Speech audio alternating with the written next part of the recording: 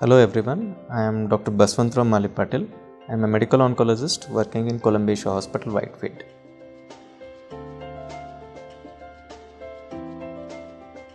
Most of the cancers require multimodal treatment, that is involvement not only by a medical oncologist but involvement of a radiation oncologist and a surgical oncologist.